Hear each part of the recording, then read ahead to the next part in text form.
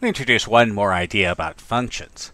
A function f of x is even if f of x equals f of negative x for all x, and odd if f of x equals negative f of negative x. So we can determine whether a function is even, odd, or neither. Definitions are the whole of mathematics. All else is commentary. Let's go ahead and bring in our definition of even and odd. And note that this requires us to compare f of x and f of negative x. So we'll compare f of x, f of negative x, and, if necessary, negative f of x. So we'll find f of negative x. And we see that this is equal to f of x, and so f of x is even. Or how about this function? We'll compare g of x, g of negative x, and negative g of x. So we'll find g of negative x, and simplify. And this is not g of x, so we'll find negative g of x, and simplify. And we see that g of negative x and negative g of x are the same thing, and so g of negative x is negative g of x, and g is odd. Or a function like this, we'll compare h of x and h of negative x. H of negative x is, and h of x is, negative h of x is, and h of negative x is neither of these, and so h of x is neither even nor odd.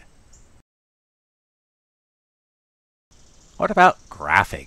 Suppose f is an even function. If some point hk is on the graph of y equals f of x, we have k equals f of h. But because f is an even function, we have f of h equals f of negative h. Equals means replaceable. Since k equals f of h, we have k equals f of negative h. And so the point negative hk is also on the graph. And this means the graph is symmetric about the y-axis. Now suppose g is an odd function. Again, if hk is on the graph of y equals g of x, we have k equals g of h. But since g is an odd function, g of negative h is negative g of h. Equals means replaceable, and so g of negative h is negative k. And so negative h, negative k, is also on the graph. And this means the graph is symmetric about the origin. So for example, if we know that part of the graph of y equals f of x is shown, if f of x is an even function, we can sketch the remainder of the graph. So again, since f of x is even, then any point hk on the graph has k equal to f of h. So f of negative h is also equal to k. And so negative hk is also on the graph.